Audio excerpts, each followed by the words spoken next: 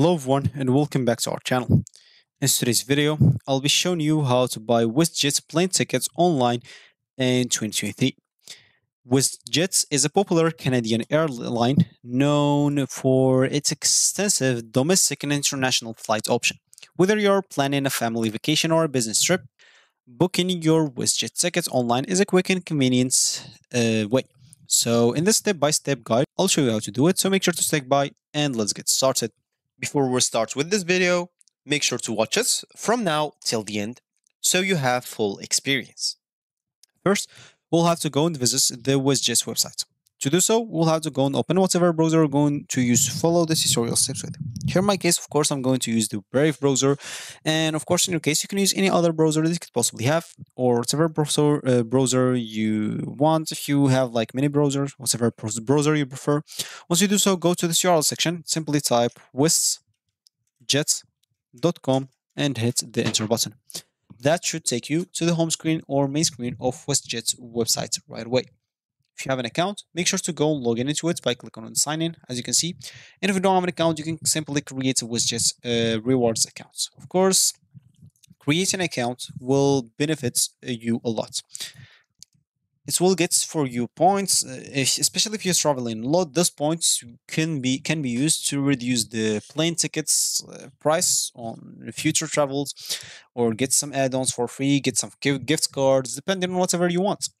And of course, if you don't know much about this widget, you can scroll down, read more information about it, see like the reviews of people on this airline to be secured and comforts about what you're getting or where flights you're getting on and which airlines. So let's start by booking a flight, as we said in the beginning of this tutorial. So the trip type, it's going to be return type, which means we are going and coming back.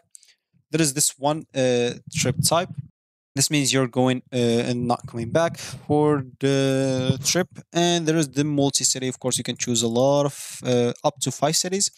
So you're going from city A to B, from B to C, and etc. So for me, I'm just going to choose return trip. And so we are going from, as an example, let's say here Vancouver to Atlanta. Why not? So departure dates, I'm just going to choose like the last day of this month. The return dates, the last day of the next month. So guess or how many passengers. There is adult, children, infants. So choose all the things that you want. For me, I'm just going to choose one guess and get the flights, and let's see the flights possible on those two places. So here, let's just wait for the flights until they shown for us. So as you can see here, we have a lot of flights here that we can choose from. We can even change the days example for better prices, but it seems like this is the best price on that day. So you can choose like the economy or the premium. If you click on economy, as you can see, we have here 3 plans: the basic, eco, and econo and econoflex. So each one of them comes with its own features. So for the basic, no changes or cancellation, see selection for a higher fee, and checkbacks for a fee, and no WestJet rewards earners. For the econo, you will be able to cancel or change for a credit and fee, advanced seat selection for a fee, and check back for a fee, and WestJet rewards earned, it's check. So that means it's included. For the econoflex, of course, you'll have to pay more, but there is cancel or change fee or change for credits and no fee, free standard seat selection, and 1 free checked bag, and WestJet rewards. And this is for the economy. You can even get the premium. As you can see, for the premium, we have premium and premium flex. If you get the premium flex, as you can see, you have everything possible for you want. Whatever you want, you will be able to get it. But you will simply get like this cancel or change for credits and fee will not be like completely on. So as you can see, cancel or change for credits and fee. But for the premium flex, the refund for cancel and change for no fee. So you'll not have to pay anything for refund or even cancel. But of course, you will have to pay more for the plane. So for me, I'm just going to choose like economy, and I'm going with basic. So continue with basic. Of course, I'll have to check this. So continue with basic. This is for the department or for depart. Now we'll have to choose the return. And here I'm going with economy again and basic from here.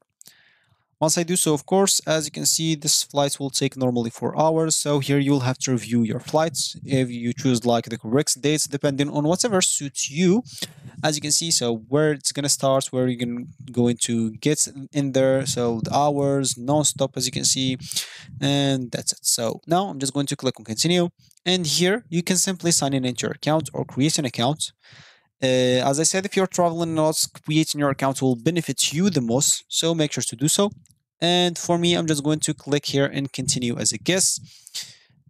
And yeah, so from here, you'll have to enter your details if you continue as a guest. So as you can see, you'll have to simply enter your first name, middle name, as you can see, last name, date of birth, gender, loyalty program. This is just optional. Canadian travel number, just optional. Also, readers number optional. And simply, you can simply go, once you fill all of those, click on continue to selection. From there, you'll be able to select your seats. And on the basic, of course, you'll have to pay if you want to select your seats, or you can just let them select the seats for you once you check in. So you can do that if you have just the basic plan. And then you'll be taken to another place if you want to add anything else. As example, for bags or something like that, you'll have to pay more because we choose like the basic plan. Of course, if you choose a better plan, you may not have to pay anything.